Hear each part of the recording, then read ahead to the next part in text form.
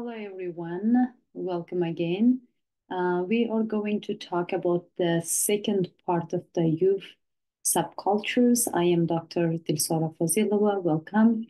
And in this part of the youth subculture, we will be discussing the lifespan of uh, youth deviant subcultures. Let me share my PowerPoint and go from there. So this is about the second part of your reading. So in the first lecture, we talked about the power elite by Mills. So we developed that there are group of people who concentrated in the decision-making processes, and they represent their own interests first when it comes to making decisions. Making decisions, not the mainstream society or not the mass people in society. So then we talked about emergence of youth deviant subcultures in response to some of the societal some marginalization, alienation, cultural marginalization or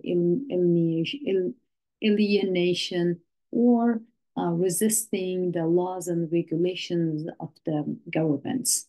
So at this part of our lecture, we are discussing now what happens to these subcultures as they grow up, as they transition to adulthood. So in our first lecture on youth subcultures, we developed that subcultures emerge because young people who are not finding their identity or not fitting well in society search for identity. Subcultures offer youth an alternative way to express themselves through clothing, fashion, maybe makeup, music, dance, or other ways that can resist dominant cultural expectations. The second one was the sense of belonging, that the sense of empowerment within the subculture. Subcultures create tight-knit communities where members share values and cultural practices. They support one another. First of all, they feel there are like-minded people with similar interests that empowers them and then provides them sense of belonging. And also they are similar in a way they resist mainstream culture or the laws and regulations they are not agree with. So their rebellion and resistance is also shared within the subculture. And as we talked, many subcultures are formed in opposition to societal norms, authority, mainstream culture, that laws and regulations that oppress them or marginalize them. So they form in opposition to them, and then therefore they have support system within their subgroups. So then how these subcultures affect people's lives as they transition to adulthood. Actually, most subcultures emerge as young people transitioning to adulthood as they are trying to find their identity. It's kind of like an experimentation with identity. Young people, youth, use subcultures to explore different facets of their identity. It can be through music or fashion or lifestyle, different belief systems, something different, something they couldn't find in the mainstream society.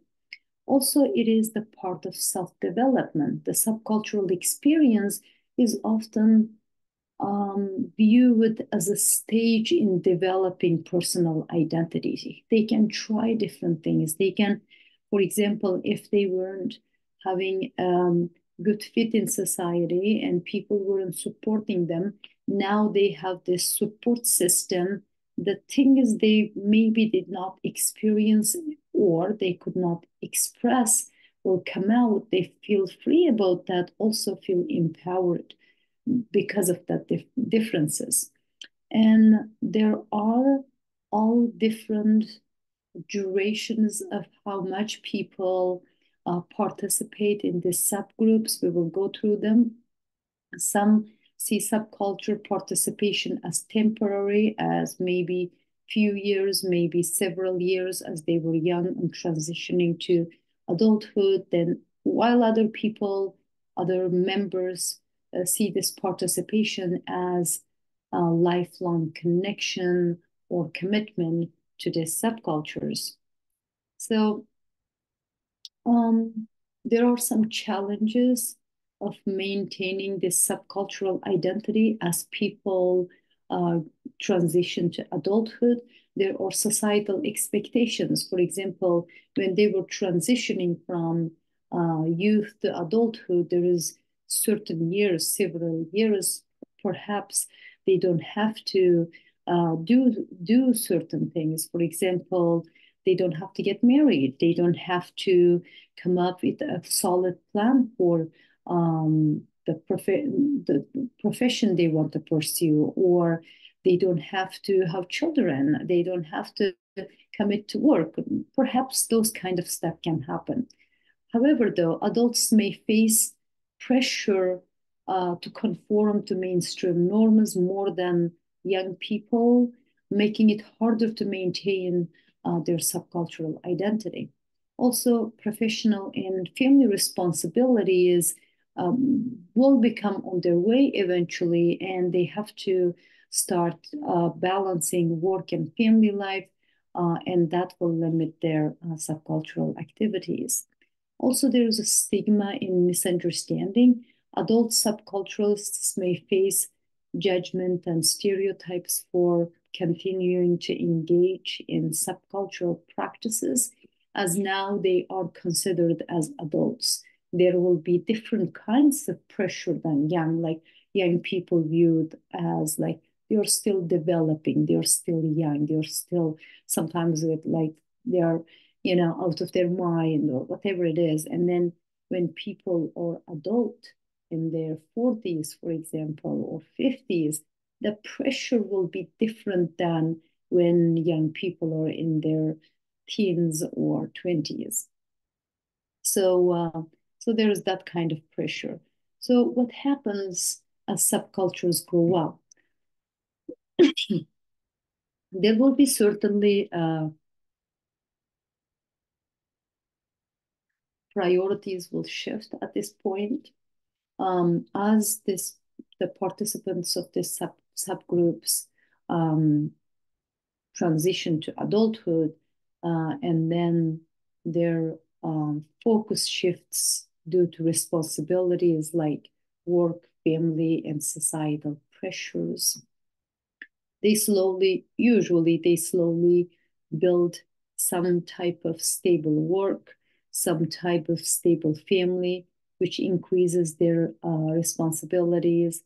Also, there's like two things. Some people totally abandon the subcultural participation, while other groups make adaptations to their priorities, the shifting priorities in subcultural participation.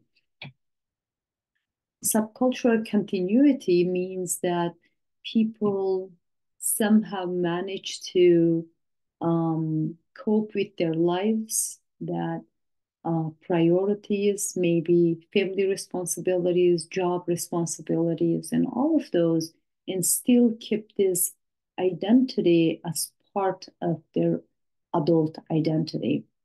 However, it will become somehow less visible or modified, that toned down fashion or lifestyle. So what we're going to do is we will go through one by one the changes may happen to these subgroups, and then see if we have any other questions come up with that. The first, continuity of values and identity. There are two things that Carrying values forward means that even if external participation fades away, like for example, bikers, they're not participating in putting this leather jackets and bike, just participating in biking and going places, doing the things they did before. Maybe that part fades away. The values and ideologies from youth subcultures often persist in the individual's life. Like they still might have collection of their stuff, and they still might do some of the things, the practices and habits in their individual level instead of the group level. Subcultural influence in adult life, people may integrate aspects of their subcultural experience into their adult identity, influencing their career choices, social values, and hobbies. We will take a look at that in a deeper sense right away. So, number one, subcultural persistence. Many people who were in the subculture, sorry for the silence, I live close to hospitals, so there is often that kind of voices. Subcultural persistence. Many individuals carry the values and ethos of their youth subcultures into adulthood. For example, if there are musical groups and they before had this musical nightlife and dances and all this together, groups together and very noisy and all this stuff. There may be particular fashion, particular voices, particular stuff, look, whatever it can be.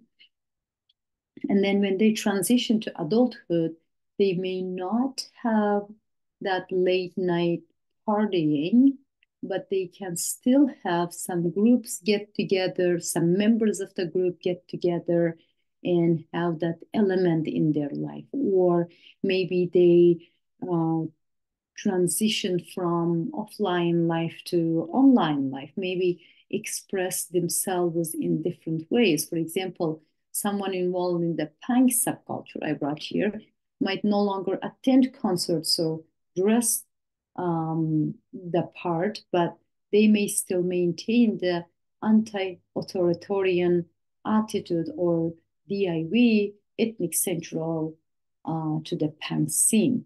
So they can have that element still with them. However, they don't do that very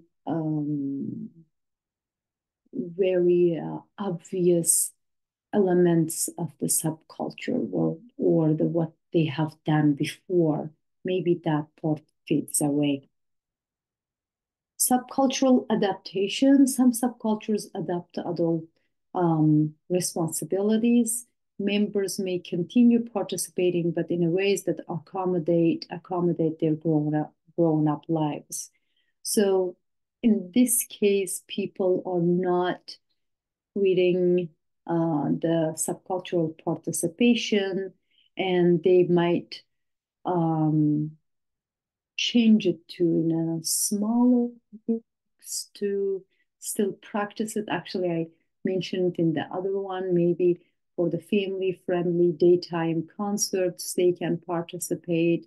They can still love the stuff they have and do in some smaller scale things. However, they're kind of disconnected from the large noise participation. Subcultural softening, and I really like this part because it's just without accepting, rejecting, or anything, their fashion may soften just because of their responsibility as a mother or father or working in some kind of professional environment. They cannot wear or do what they have done before. Now it softens. They may still have some elements of them in a way that it's acceptable to the mainstream society. However, they kind of soften the edges of their subculture to continue participating in the responsibilities of their families and work and other things, and take part in mainstream society. You can understand it as that, having some elements of the subculture, however, fitting in the mainstream culture in a way like you're deviant a little bit, however, you're okay. So you're not too deviant to push away, but you're still a little bit deviant. It's acceptable deviance. You can put that way. So the softening often happens as they integrate to mainstream society, balancing subcultural values with the demand of their careers, family, or social expectations. So it's written down for you, and I explained how this happens. So the internal commitment to the subculture still exists. However, all this responsibility is and all this taking part in mainstream society kind of softens the edges of the subculture, and the person's views on subculture perhaps changes. Also how they carry themselves also changes. Some subcultural participants, members, whatever their subculture was about, they can carry that into their adult life as a professional job. For example, people from skateboarding, hip hop, or golf cultures might become entrepreneurs, musicians, fashion designers, writers, and especially if they're a writer and writing about this group, and that can be very interesting, I think. Some of the members of subculture, actually recently I told somebody that they should not pursue education in master's degree and PhD and do research on the subculture. Those kind of stuff are very interesting and great, because somehow they continue that and also increase or deepen their interests in a way that is part of mainstream society, and now it's accepted. That's just a professional part of their lives, especially when it's kind of like a adapted through sports or music or entrepreneurship or writing is kind of interesting and deviant in a way. Now society encourages and supports and celebrates it. So now it's a different kind of participation, I think. Legacy and traditions, some of the members of subcultures will become that educators of the subculture. So now probably they are not really participating in a way they did before, but they are now gatekeepers, that they teach people, tell people. They have this element of passing the subculture to a next generation. So in this way, subcultures can become multi-generational, with older participants playing an active role in shaping its future. So that is a very interesting and important part of membership in a subculture.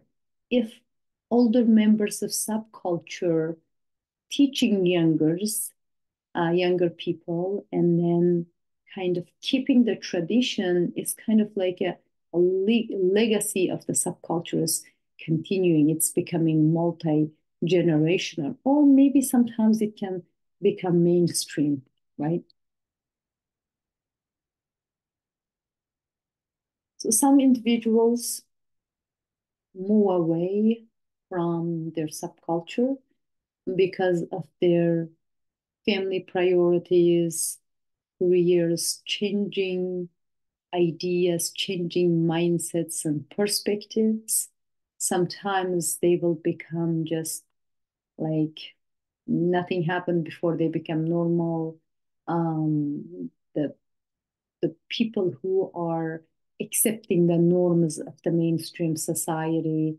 However, the experience and values gained through their time in the subculture often continues to influence their adult identities and choices, even if their outward participation means. Like it's just, for example, if play the rock music. Let's say they play the rock music, they had all this specific kind of clothing, specific kind of concerts and friends and drinking, whatever it was, that might fade, and then still they might have their love towards rock music, and they might have some guitars in their home. Then they might listen to that music. They just keep in a way that they have still the experience and interests. However, they're totally drift away from subculture altogether. As a conclusion, subcultures have a lifespan. Certainly, the many people who are starting their participation in subculture starts with when they are young, when they are young adolescents, they are just transitioning to adult life.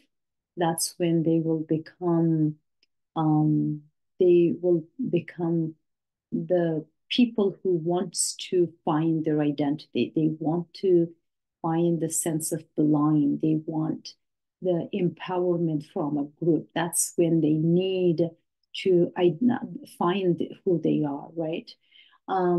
So that starts from there, and it can change over the span of this youth transitioning to adulthood. And this transformation can also mean that it's not a rejection, but they are adapting to a societal norm sometimes. Sometimes they are accepting their responsibilities as an adult. Sometimes they are keeping that interest, but kind of drifting away from the subcultural participation. So many different things can happen in the lifespan of the subculture. Reflection on modern subcultures. The fluid nature of modern subcultures allows for more flexibility in how individuals engage with them over time. And what we're talking here is now this existence of online groups and online communities, and then all different kinds of way to engage with one another is also changing how the subcultural groups can engage and participate in their subculture through media and social media and other ways.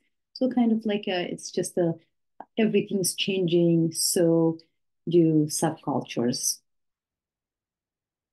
So there are some questions for reflection. How do you think subcultural identity changes with age? That's what we explored today. Can someone maintain their subcultural identity while adapting to the responsibilities of adulthood? And how?